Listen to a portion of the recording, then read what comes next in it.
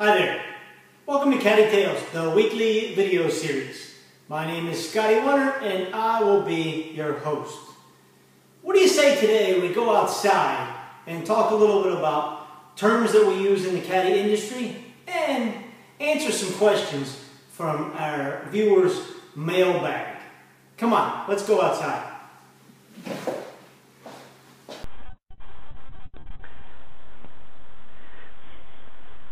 Outside, where all caddies like to be.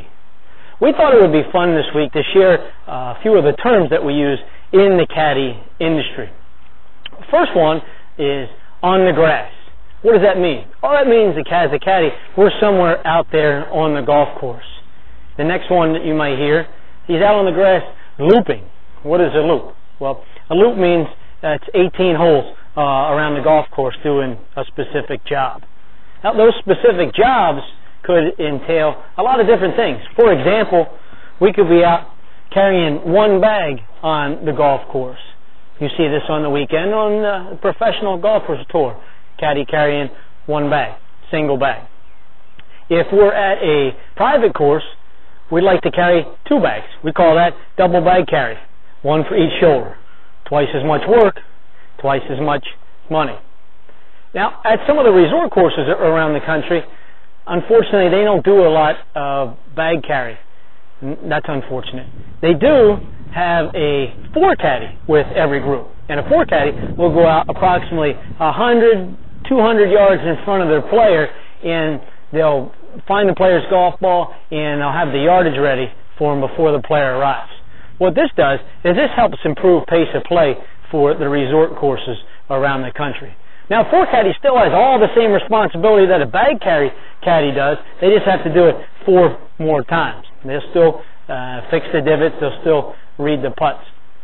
They just have to do it a lot more often. Now, another term that you hear on the weekends is green reading. What makes a person a good green reader? A lot of things go into making a person a good green reader. You have to know the exact distance of the putt. You have to know is it uphill? Is it downhill? What degree is the slope? Is it 1 degree, 2 degree, 3 degrees? And what kind of angle am I putting towards the hole? If you put all these components together, it should give you an area or spot to putt. Once you hit that spot, you should be able to make everything. That makes a good green reader. If you would like to learn more about reading greens, send us an email. We'll put you in touch with a company that we feel has an excellent system and will make you a phenomenal green reader in a short period of time. The last one we'd like to leave you with is a helicopter. This occurs when a player hits a bad shot and freaks out all at the same time. They throw the club. That's a helicopter. Nothing good ever comes from that. Hope you found these terms enjoyable. And now let's take a look into our mailbag for the week and answer some viewer emails. My mailbag. Cable bill. Yeah, like that's getting paid.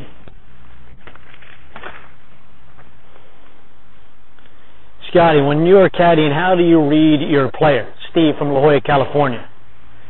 Little trivia fact, La Jolla, California, home of Miramar Naval Air Station, where they filmed Top Gun, #1 movie of all time. Bigger box office hit than Avatar and Titanic put together. Scotty, when you're caddying, how do you read your player?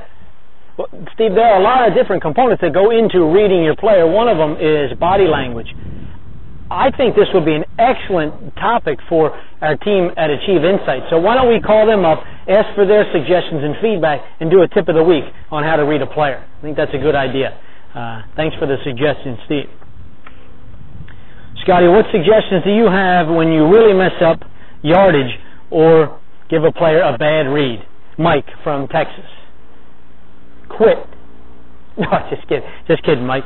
Well, let's think about this for a minute. If you're caddying for 4 players, that's at least 72 reads that you have on the green. Even if you're 95% spot on with your reads, that still means you're going to miss 3 or 4 of those putts. Just fall on your sword right away. Apologize to the player. Sir, I missed that one. I apologize. I'll get you on the next hole. Chances are they're going to say, don't worry about it, Mike. I heeled it, towed it, pushed it, or pulled it. They let you off the hook every single time. Scotty, the Friday videos are very informative. Can you also add some funny ones like the one you had this Wednesday? Thane from Scottsdale. Thane, if it's some funny caddy stories you want in the middle of the week to add some humor, we'll certainly do so. Look for those starting next week. Thanks for the suggestion. Scotty, how does one become a tour caddy? Brian in New Mexico. Brian, I've asked the same question many times, and the answers that I usually get are, when they first start out in their professional career, they'll take a family member, a friend, or a relative that knows their game. Then when they take the step up to the next level, they'll look for an experienced caddy. I have no idea where they look for an experienced caddy, but I guarantee you that is going to change. I have friends all over the country that have been around the same golf course at least 1,000 times. If you were a tour pro going to a golf course, wouldn't you want to have access to these caddies that have been around a golf course 1,000 times? Think of the knowledge and experience they could add by having them on your bag. It would be unbelievable. So my promise to you is we're going to expand our company in the next couple quarters, and one of the areas that we're going to expand to is finding out how you get to become a tour caddy. And we will make sure that we make this happen. As always, this video series, we'd like to be about what's important for you, the viewer. So please continue to send us your emails. You can send them to caddytales@gmail.com. And we love when you tweet us. Please send us your tweets at CaddyTalesBook, and we'll be happy to answer all of them for you. Once again, thank you so much for tuning in, and we will see you next week.